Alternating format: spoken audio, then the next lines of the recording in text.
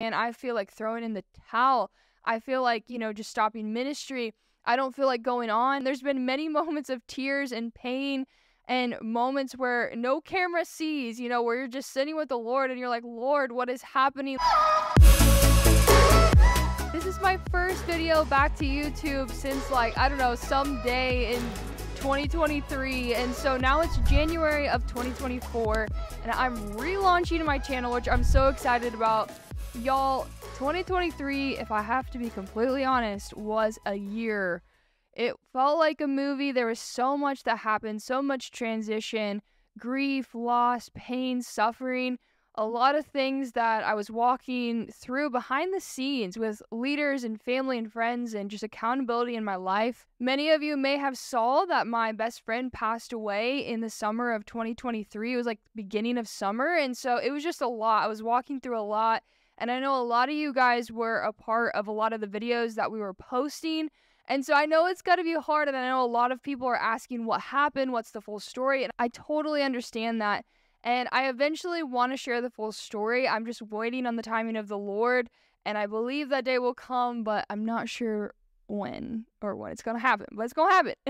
If you guys can be praying for Evan's family members and just all who are involved in this situation, it's really tough, and it's always tough losing a loved one, so I would really appreciate your prayers for everyone involved. There's definitely a lot that I've learned through the past year, and just even taking time off to seek counseling and just rest and healing with the Lord.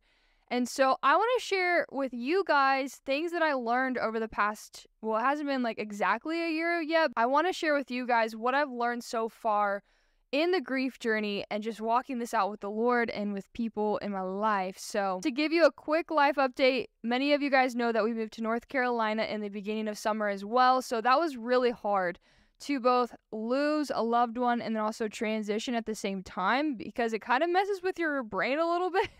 It's like, whoa, like there's so many things changing at one time. And so that's why it was super helpful for me to talk to trusted people in my life and counselors and leaders for them to just help me walk through that. And most importantly, oh my goodness, the times that I've had with the Lord and just the way that I've encountered the Lord in this season has been way different than any other season, and I've gotten to see this side of God, this side of Jesus, just this comforter that I've never seen before. And it's not that I didn't know the Holy Spirit as my comforter before, but when you walk through grief and suffering like that, there is a side that you learn more than ever before. And it's just like when you are in friendship or relationship with somebody, you're always going to continue to learn more and more about that person.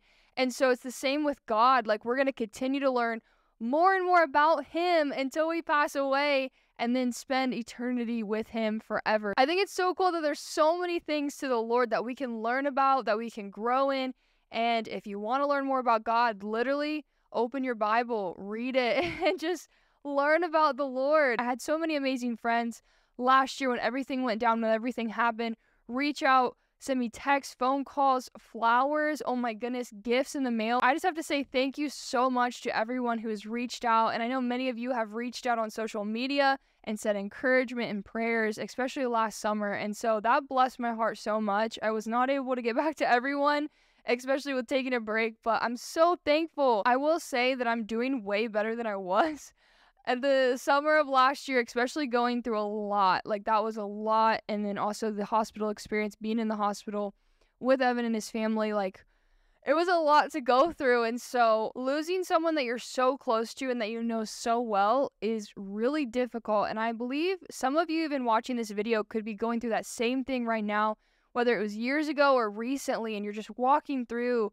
this season of grief. And I hope the things that I share today help you in the season that you're in and what you're walking through. Yeah, there's been a lot of tears, a lot of pain like I have never experienced before in my life. Last year was a literal movie. It didn't seem real. I mean, there's so many times where I'm like, Lord, this is not real. There's no way.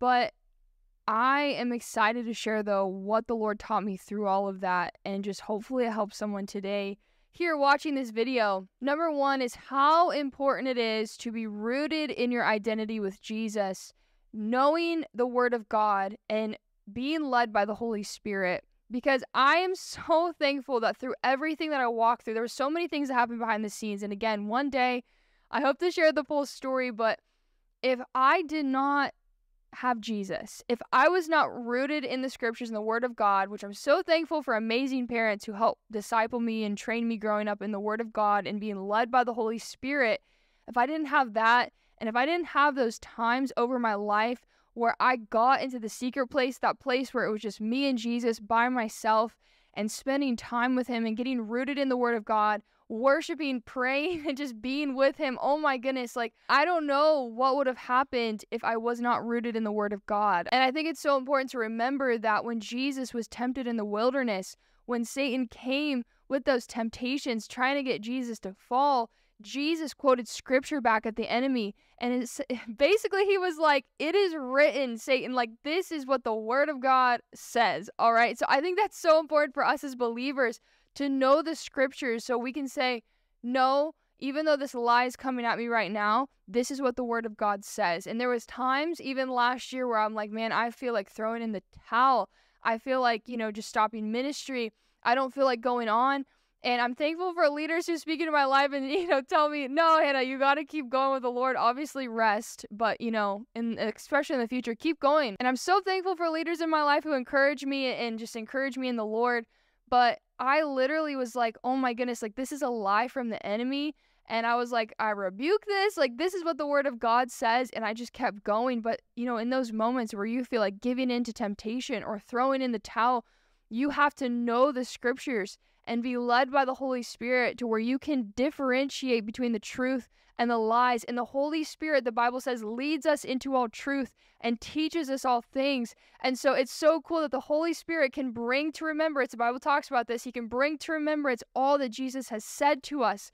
And then we can combat those lies with truth. When the enemy tries to break in, even in your grief, even in your pain, even in your suffering, you can say, this is what the word of God says, and I'm going to stand on truth. And I'm so thankful that the truth of the word of God is what sets us free by the power of the Holy Spirit. So praise the Lord. I'm so thankful for that. I really love Matthew chapter 13, verses 18 through 23, but I really encourage you guys to go read that on your own. The verse 23 where it says this, as for what was sown on good soil, this is the one who hears the word and understands it. He indeed bears fruit and yields, in one case 100-fold, in another 60, in another 30. This whole passage talks about those who are rooted and they receive the word and they stay with the Lord, or those who are not rooted and they don't stay with Jesus. Charles Spurgeon said this about this passage. He said, I want you to clearly understand that the fault did not lie in the suddenness of their supposed conversion.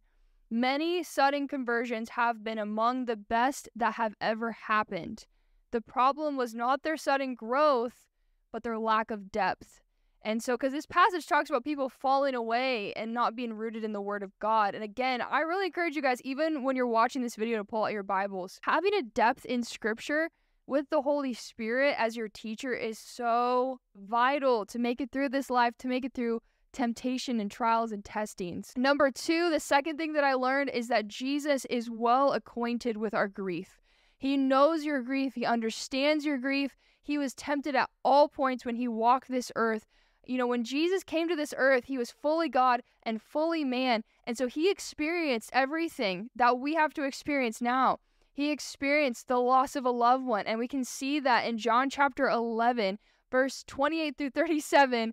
And then I love Hebrews chapter 12, verses 1 and 2. Jesus endured one of the most shameful things that any person can experience walking this earth.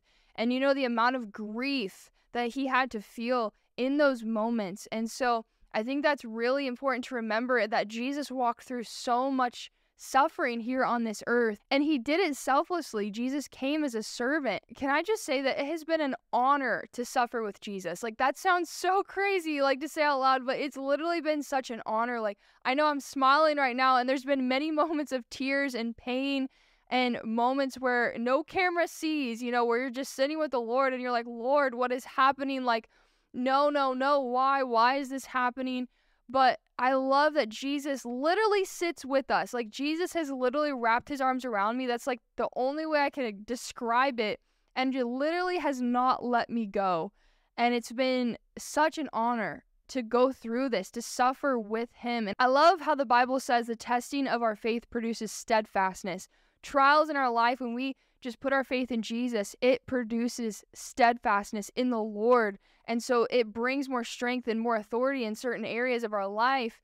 And so the next time that thing comes around, as long as you endured and had faith the first time, you're able to more easily get through that thing with the Lord because you learned and steadfastness was produced in you the first time and the first go around. The third thing that I've learned through this process, through grief and pain and suffering, is that you need accountability through it. You need shepherding. You need people to walk alongside you so you're not alone. Jesus created us for fellowship. He created us for community. The Bible talks about gathering with other believers, and it's so important that we do not neglect the church. We do not neglect meeting with pastors and leaders and covering and accountability.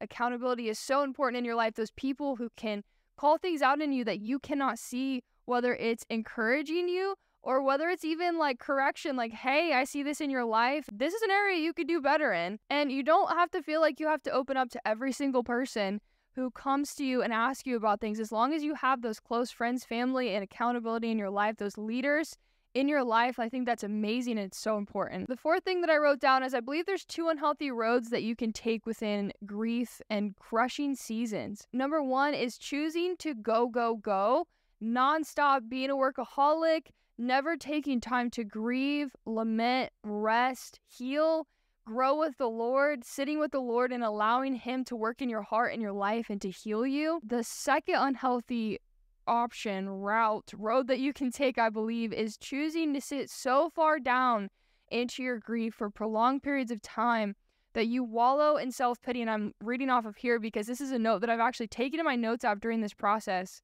But you actually wallow in self-pity and you rest so much that you actually become depressed, leading you to not continue on in your God-given purpose or calling. And so these 2 paths, these 2 roads, if I had to be honest, at times were not easy for me not to take either one. To either go way far into working and distracting myself, or to go way far with doing absolutely nothing and just sitting with the Lord, that I am actually not fulfilling my God-given mission, purpose, and calling. And so both are prideful approaches and full of self that I think is really easy for us humans to take. I pray that we all just continue to fix our eyes on Jesus through this temporary pain and know that eternity is forever. I'm actually going to tie this in with my last point in this video, and that is I have talked about for years how short life is, but when you lose somebody so close to you, you realize, especially when they're so young like that, in their 20s, like you realize you just realize the reality of eternity and truly how short life is and how eternity is forever. And so many want to live their life for this short amount of time here on this. Is that a dog hair in my hand or something? But so many people want to live their life for this short amount of time on this earth. They're born, they die, and then eternity goes on forever. And then we want to live for this instead of that forever in eternity, whether that's in heaven or hell. And so I think when we're faced with death and loss of loved ones, we realize, wow, literally this life is so short and we have to fix our eyes on Jesus, the author and the perfecter of our faith. He's the one who will help us endure. And I had a friend tell me after, Evan passed away, it was a pastor friend of ours, and he said he actually lost his baby. Him and his wife lost their baby as well last year, and their little baby boy. And he said, it's not like it's forever until you're going to see that person again. It's really like, I'll see you in a minute, because literally this life goes so short. It's like, I'll see you in a minute. Like, it's not like we're going to be here forever. And so our focus has to be on Jesus.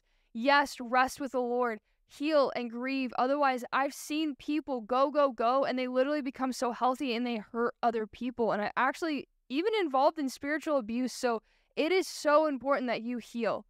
And number 2, it's so important that you do not give up on your God-given mission, purpose, and calling. You don't give up spending time with the Lord. Like, you keep going in that. And one thing that really encouraged me in the book of Acts is where Paul was talking about how the Holy Spirit warns him that in every city he's going to face trial and persecution and chains, that those things await him. But basically he was like, these things don't move me. He's going to continue to fulfill the work of the Lord, to continue going after Jesus and doing the things that Jesus called him to do. And so that's so encouraging to me.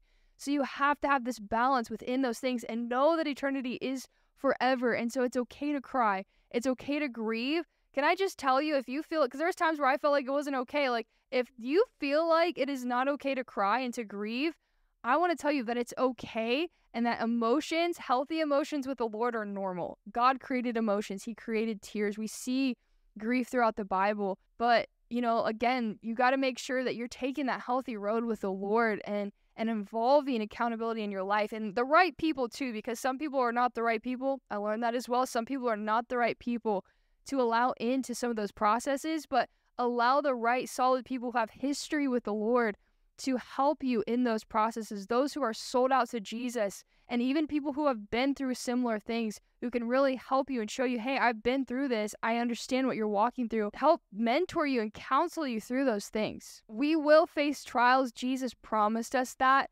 But the difference between a non-Christian and a Christian is Christians have hope through those trials. Every person on this earth faces hard things, but thankfully we have Jesus through the trial. John chapter 16 verses 33 says, and this is Jesus talking, I have told you these things so that in me you may have peace. In this world you will have trouble, but take heart, I have overcome the world. Jesus is the only one who can restore and comfort our soul, and I'm so thankful for the comfort of the Lord and just how near he has been in this whole process and how near he is to you. And so I just pray in Jesus' name that he comforts your heart, he heals you, he sets you free, whatever you're going through right now. And I'm so thankful for the comfort of the Holy Spirit and that he's right here. He's not a God that is far off. He is right here. So this whole process has given me a greater understanding of the reality of eternity. And I promise you, if you fix your eyes on Jesus, you will not regret it. I choose to trust in Jesus, y'all, no matter what the cost. He is worth it. He is worthy. Y'all, comment your thoughts below. I've missed y'all, so please say hi in the chat. I would love to just reply to you guys and just say hi, because I know it's been so long. So, guys, thank you so much for watching this video. God bless you guys. And let's get this generation back to biblical truth, all for the glory of Jesus. Peace out.